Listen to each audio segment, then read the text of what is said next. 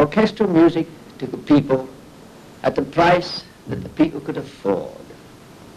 Night after night, this packed audience listens to all schools of orchestral music.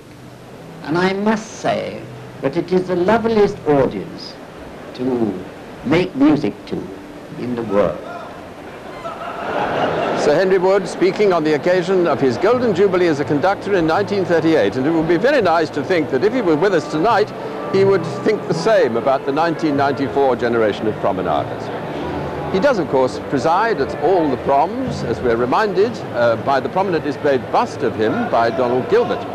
It's a bust which survived the bombing of the Queen's Hall, which lives at the Royal Academy of Music, and which comes here to the Royal Albert Hall for all the seasons of proms.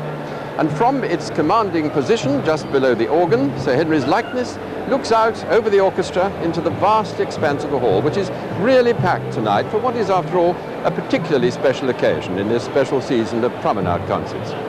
This isn't only the 100th season of the epoch-making musical enterprise set in motion by Henry Wood in 1895. Today is the exact 50th anniversary of his death on August the 19th, 1944. So there's a double reason to celebrate his achievements and to honor his memory tonight. We shall do so with the help of 16 leading solo singers and the BBC Symphony Orchestra, conducted by Andrew Davis, in a program of music closely associated with Sir Henry Wood in one way or another. Music by Elgar and Vaughan Williams, by Schoenberg and by Beethoven. His 7th Symphony will occupy the second half of the program. This will, I think, be a rather moving occasion for many people, particularly those like me who remember Old Timber, as he was affectionately nicknamed, from the old days. My father took me to my very first prom at the Queen's Hall in the mid-30s when I was still a schoolboy, and I must say I find it very extraordinary to be here tonight, considerably over half a century later. Well, now we start this evening on a memorial note with a noble funeral march written by Elgar. It was composed for a play based on Irish legend by George Moore and W.B. Yeats, a play whose title the composer anglicised to Grania and Diamid. Elgar apparently thought that a new Dead March was called for in the concert hall, and so he enlarged his theatre scoring and dedicated the full orchestra version to Sir Henry Wood. Henry Wood gave the first performance at a symphony concert at the Queen's Hall in 1902, and then between 1907 and 1911 there were 4 performances of the march at promenade concerts, since which time it hasn't been given at the proms again, until tonight, that is.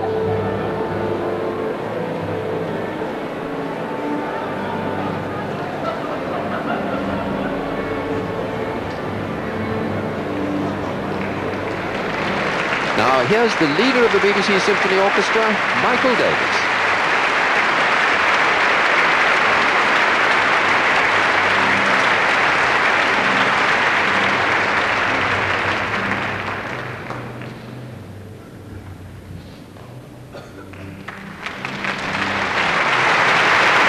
Here to conduct the funeral march from Grania and Diamid by Elgar is Sir Henry Wood's successor at many of the proms of the present day, the principal conductor of the BBC Symphony Orchestra, Andrew Davis.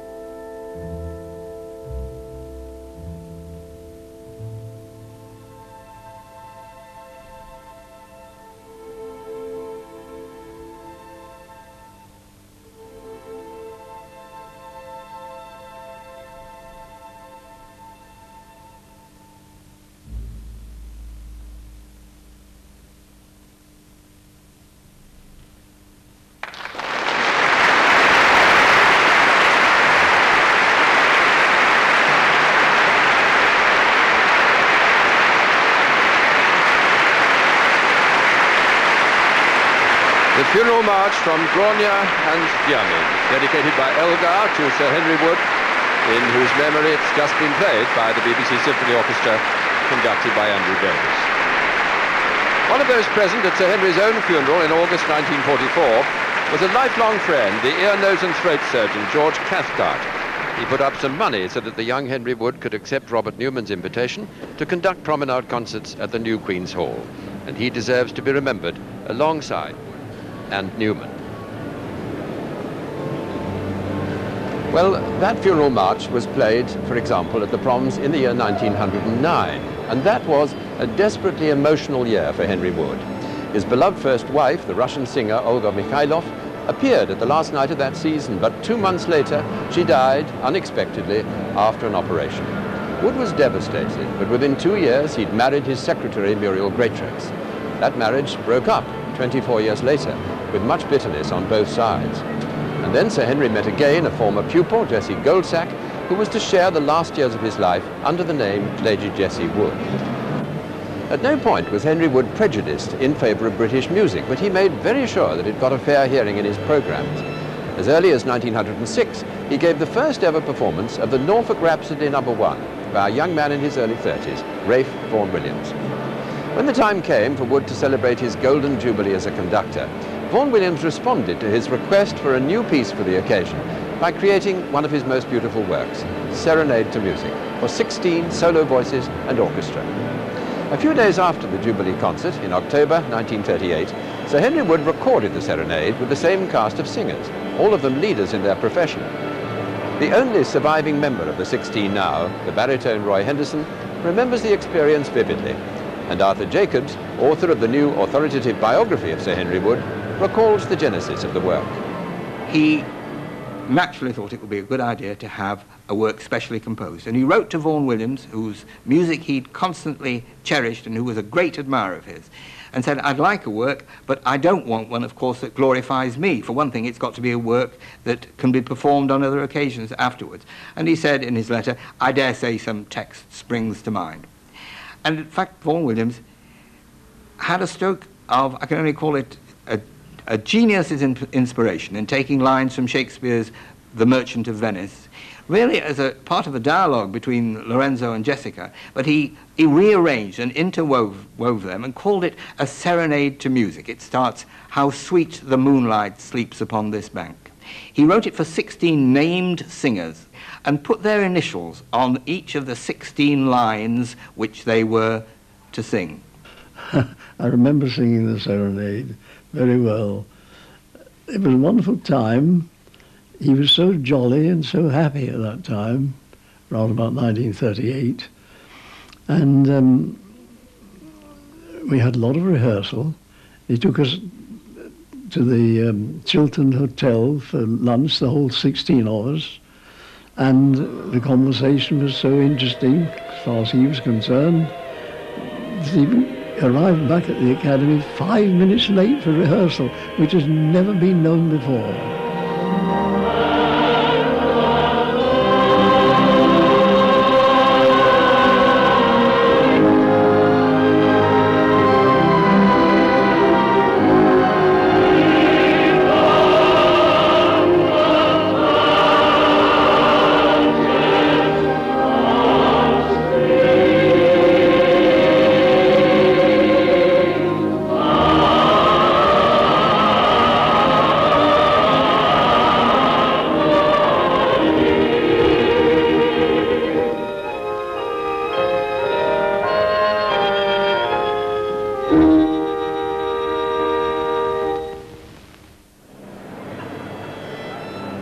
Sir Henry Wood recording the Serenade to Music in 1938 at the Abbey Road Studios in London. The composer was in attendance, seated on the steps leading to the rostrum in case he was wanted. Well, now the platform has been rearranged and we await the successors of those original soloists.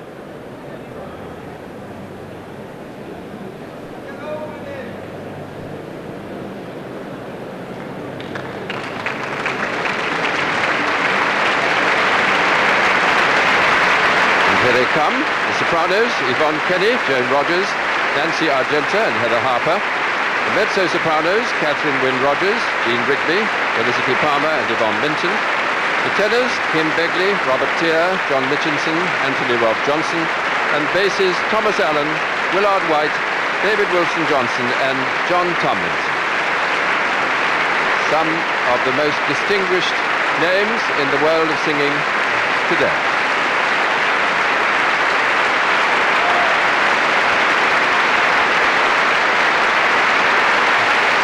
All of them combining their services tonight in tribute to the legendary figure of Sir Henry Wood. And here comes Andrew Davis. We're all set now for tonight's performance of the Serenade to Music by Vaughan Williams, written to celebrate Sir Henry Wood's Jubilee and given tonight in his memory. Lady Jessie Wood knew how Henry felt about this lovely work.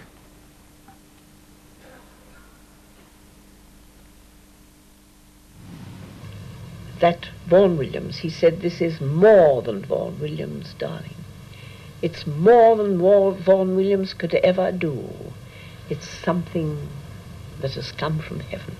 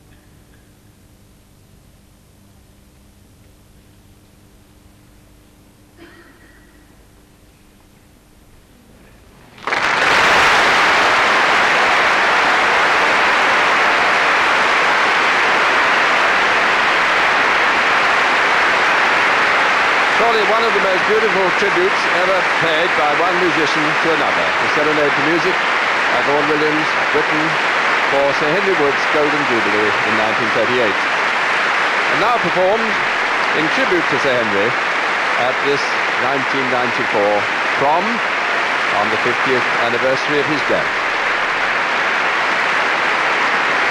16 famous solo singers of our own day.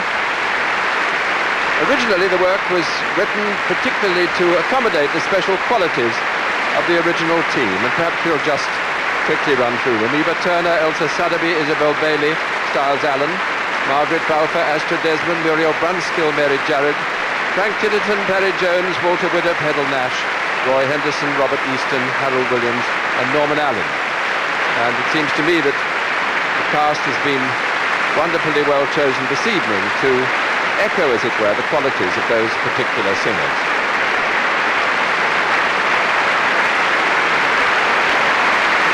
All of them famous names in the world of opera and the concert hall.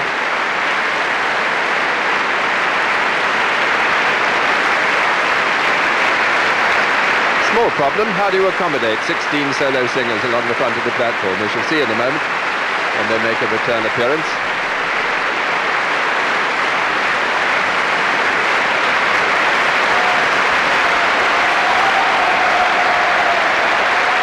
Here they come. John Tomlinson, David Wilson Johnson, Willard White, Thomas Allan, Yvonne Minton, Felicity Palmer, Jean Rigby, Catherine Wyn-Rogers, Yvonne Kenny, Joan Rogers, Nancy Argenta, Heather Harper, Kim Begley, Robert Tier, John Mitchinson and Anthony Rolf-Johnstone.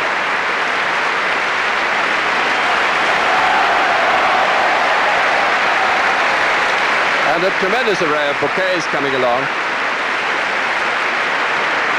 In the boxes tonight, I know that we have Roy Henderson, I'm glad to say, and Sidonie Goossens is here, someone, of course, who played a good deal with Sir Henry Wood in the old days.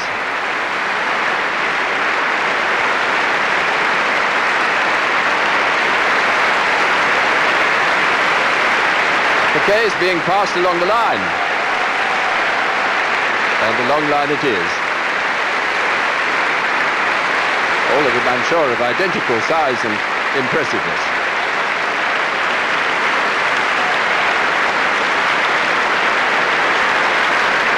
Must have been quite a reunion for some of these singers in the dressing room backstage, I think. Not often that you see such a lustrous array of singing talent.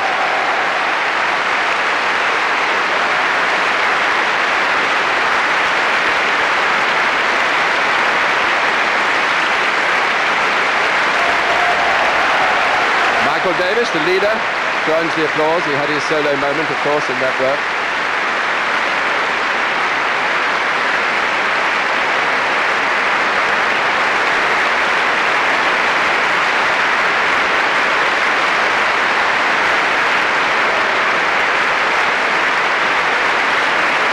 It's a tremendous audience tonight. So many of them have been at the Proms. It's difficult to distinguish one from another, really, but there's certainly immense warmth and enthusiasm here this evening, and not a vacant seat to be seen.